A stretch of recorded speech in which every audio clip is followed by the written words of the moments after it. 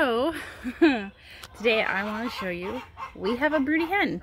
I just pulled her off the nest to eat and drink a little bit. I do this once in the morning and once at night, so she gets a few minutes to eat and drink and dust bathe and go to the bathroom. She does have access to all of those things in here, so she's got food, she's got water, she's got a spot to dust bathe. It's been really hot, so I've been keeping that window open and this open all day, so she gets a nice breeze through there. And this is actually shaded most of the day. They have the shade from this, they have the shade from the trees, shade from the barn. So very small. Good morning, other chickens. A very small amount of time, but this is in full sun. So I think that definitely helps, because it's been in the 90s, which is hot. This is Dalilah. She is a 1-year-old Cochin Hen. She is a blue Cochin. She went broody about 3 weeks ago. I let her sit for a week in the other coop. Well, I didn't let her sit. I was trying to break her of it for about a week to see if she would break. You're so broody. And she would not break. So I thought, okay, I don't need more chickens. This is not good timing with all the other things we have going on here. But if you refuse to give it up, I will give you some eggs. So that's what I've done. I picked out 12 random eggs from my chickens. I did not grab any Easter egger eggs because I have the Easter eggers specifically for the egg color, so getting a baby from them doesn't interest me. Obviously, you can't tell if they're fertile or not when you're picking random eggs. I do have a pretty good fertility rate when hatching. Excuse the helicopter going overhead. Alright. Anyways, I've noticed, like, when I'm cooking eggs and cracking them for breakfast, I do have about an 80% fertility rate, so Mr. Darcy has been doing pretty good on his end of the job.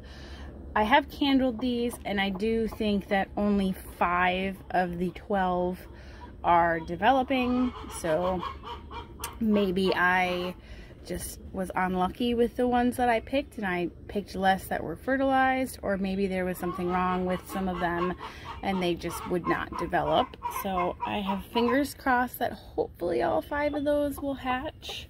We'll see. I have a week and a day left before they're due. I think it takes about 21 days for eggs to hatch. Tomorrow we will be on 14 days. So whole nother week to go. Good girl, Dalilah. In the beginning, she was so set, and I think she kind of is now, that she would not get off of her eggs at all. She's just sitting on them all day. You don't have any babies to protect right now, you goof. But she wouldn't get off the nest to eat or drink or do anything, so I had to make sure that I was pulling her off. And then I have that little orange feeder bowl in there because I would bring her, especially water when it's hot out like this, multiple times a day. I bring her water directly onto the nest so that she doesn't even have to leave it, and that I know she is staying hydrated. And I make sure switch out the water every day so it's nice fresh water. Have apple cider vinegar in it. She's been getting their normal chicken food with some oyster shells, and I've been cooking an egg for her about every other day and bringing her an egg from in the house because those are such good for them. And the hens don't really take good care of themselves when they're broody. They're more focused on babies than eating or drinking or doing all the things that they need to be doing to take care of themselves. So yeah, right? Good girl.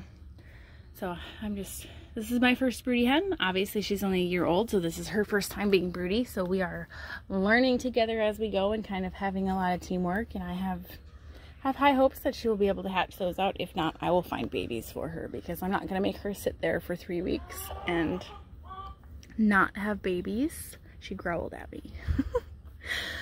This is the poop of a broody hen, if you've never seen it. Their broody hen poop is huge because they only poop about once or twice a day instead of all day long.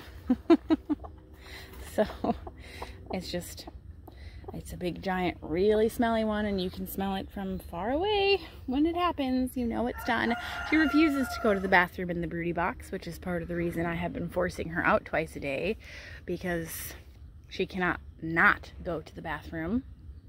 But that is what's going on here. I will keep you guys updated, I guess, in little video clips, and hopefully in a week we will have some babies hatching.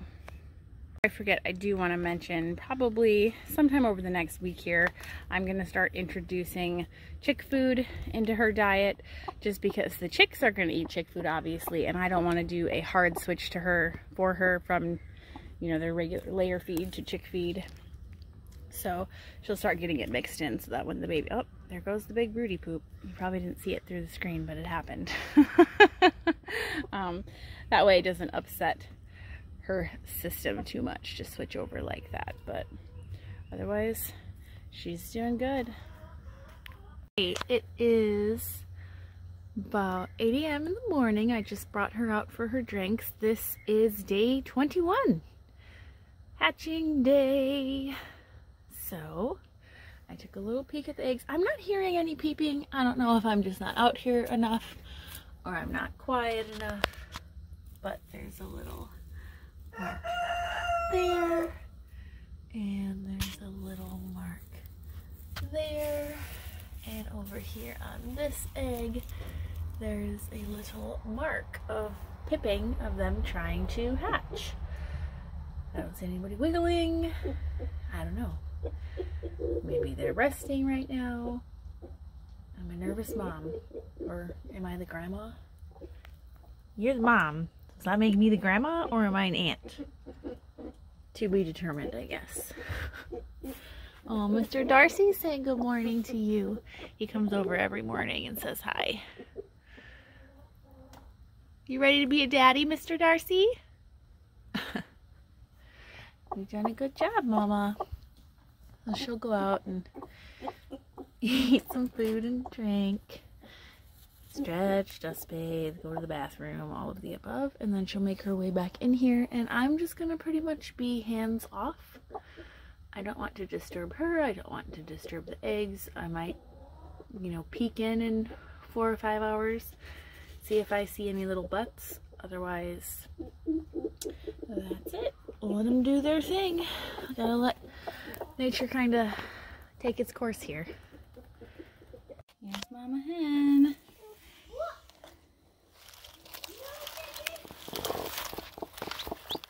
One, two little babies.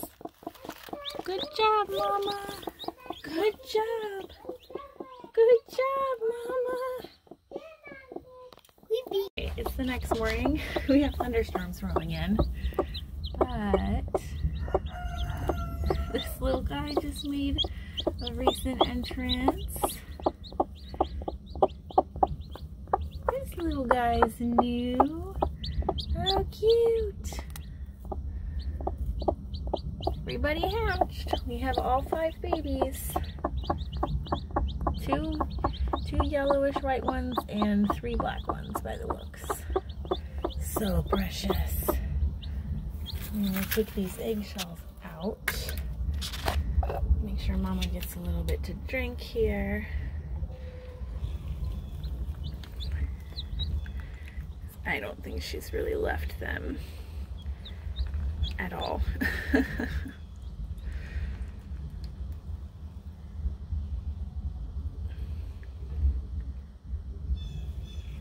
Mama. Oops, I spilled here. Get some food for the babies. Alright, I'm gonna let them chill out, and I'm gonna go inside before the thunderstorm starts. Yay!